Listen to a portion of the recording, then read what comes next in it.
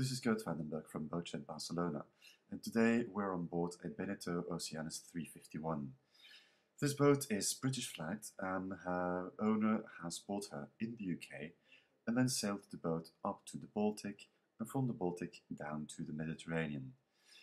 Since then, the boat has been used in the Mediterranean for local cruising between Barcelona and the Balearic Islands, and the owner is now looking to sell the boat because due to an recent extension to his family, a second one in a short while, it becomes a bit too much of hassle to travel regularly from the UK to Barcelona to use the boat. The boat presents in fairly good condition. She is also priced at quite an aggressive level, and the owner is looking for a reasonably fast sale.